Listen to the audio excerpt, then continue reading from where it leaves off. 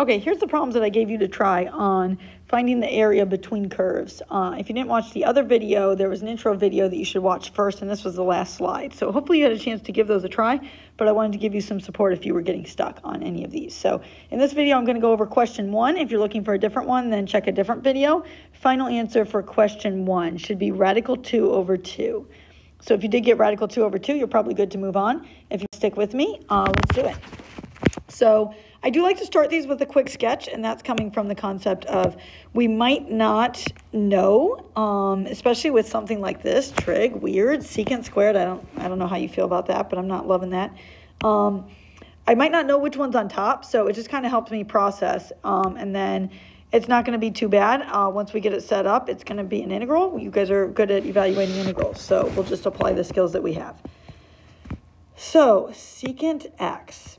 Here's what I'm remembering from trig. I'm remembering that secant x is 1 over cosine x. So I'm remembering that we take our cosine graph and let's see, cosine goes something like this, right? And up to there, which we're not going to need all of that. And this is my pi over, no, that's pi. This is pi over 2. Been a while. Okay. That's not secant, that's cosine. Secant then is actually this. And what happened with the secant, because it's 1 over cosine, the reciprocal, is you ended up with these branches, the blue branches. So secant squared, because this value is 1 right here, everything else, all your other y values are greater than 1, at least in this section until we get to pi over 2. So squaring something greater than 1 is just going to make it bigger. So it's going to be a little steeper than if you're comparing secant squared to secant. Secant squared is going to be a little steeper of a curve. And the negative branches would obviously end up being positive. But we're only going to pi over 4. So just a little bit of a conceptual understanding of that. Now let's get back to the problem. And point is not really to graph these functions, but we might as well review while we're doing it. So I'm actually only going to pi over 4, which is going to be partway on that curve. And this is still 1 right here. And I've got to do sine of x. Well, sine of x is 1 at pi over 2 because it does that if I'm going all the way to 2 pi, the full period. So I'm just going to keep the branch that I need, just to simplify here, which is that branch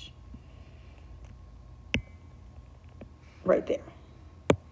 Okay, so it looks like secant squared is going to be my top branch, and then my lower branch is my sine of x. So if I'm setting up my area is the integral from 0 to pi over 4, top minus bottom.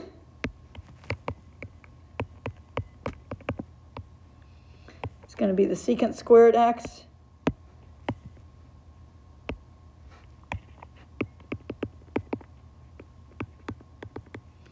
minus the sine of x.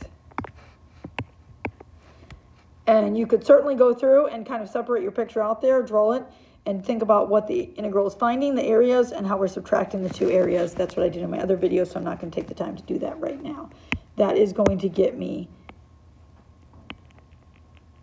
the area between these two curves.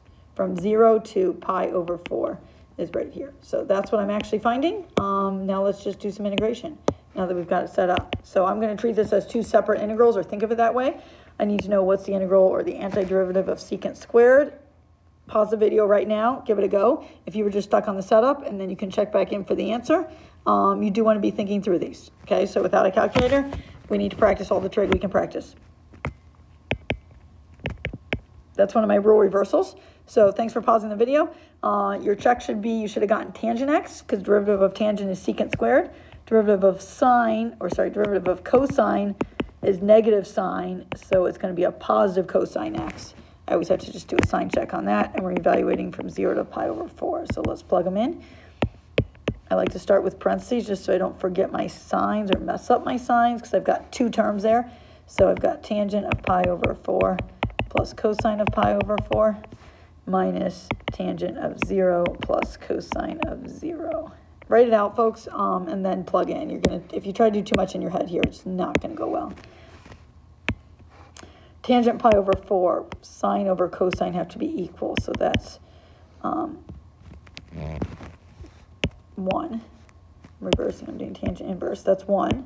Plus cosine of pi over 4 is radical 2 over 2, minus, still got the parentheses there, tangent of 0, sine over cosine at 0, sine is 0, so that's 0 over 1, which is 0. And cosine 0 is 1. So almost there. Let's distribute 1 plus radical 2 over 2 minus 0. Don't need that. Minus 1 when I distribute, and the 1s cancel out. So that is where I'm getting my final answer of radical 2 over 2. Again, that represents the area that I shaded in red on that graph. Hopefully that helped. If you're feeling confident, try 2, 3, and 4. I'll put videos, separate videos together for this.